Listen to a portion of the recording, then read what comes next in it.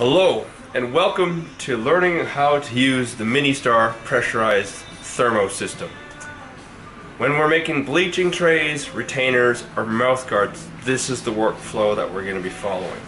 First step, make sure that the pressure valve is open. Right now, this is in its closed position. It's got a lock.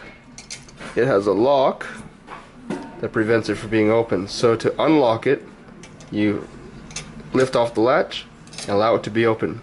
Once it's open, the pressure gauge goes from 0 to any number. Now, with all of our models, we want to make sure that the material gets to a certain depth beyond the teeth. So we normally mark a line. If you've done this enough times, you don't have to do this, but if you haven't done this more than 10 times, please mark each time. You want that line to be about 5 millimeters beyond the gingival margin of the teeth. You could probably go slightly less on the molars. On the lingual, same rule applies, 5 millimeters beyond the gingival margin all around. This is the line that you do not want the rice to be beyond in setting the next step. So here we have a bed of rice. If it's low, add more by all means. There's plenty of it. It's cheap. It's $1 a kilo. Whole point of the rice is to cover the extensions beyond that black line. So I'll do it this way so you can see exactly how the rice is supposed to go. You could sweep that rice with a variety of tools, including your fingers. You could use a wax knife or a paintbrush. So you can see now the rice pretty much goes just beyond those black lines. Next thing you want to make sure is that there's no foreign objects lining the metal, because that's what's going to prevent the other part from fully seating. Now, to turn the machine on, there are 2 switches. You put both of them upwards. 1, 2.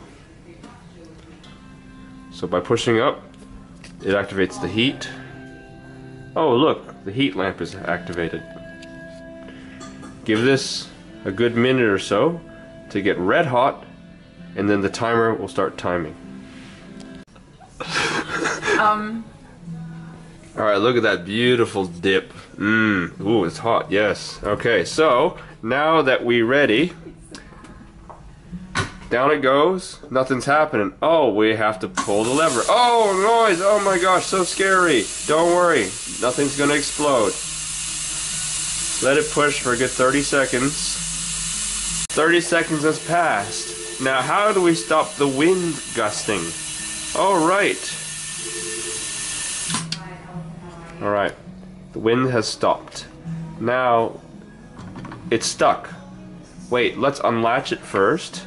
Alright, and then, oh, it comes off, but wait. The material, along with the model, is still stuck on this part. So, let's put it back. We'll give it, this guy, the twist. The heating part comes off. Now, we've got a perfectly thermoformed appliance.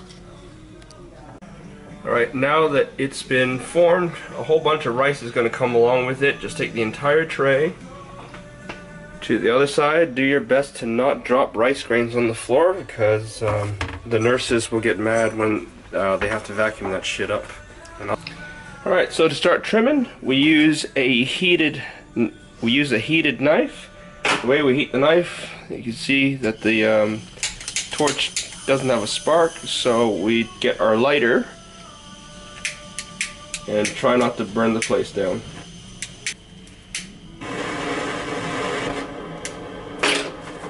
Now the flame is on.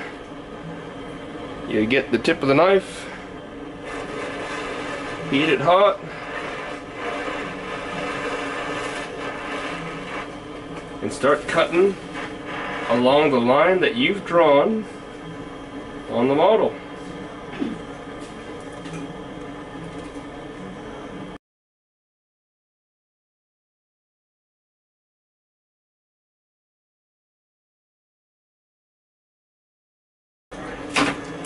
Once you're ready to make a move, turn off your flame. Make sure all the mess is contained on the tray or on top of the garbage bin.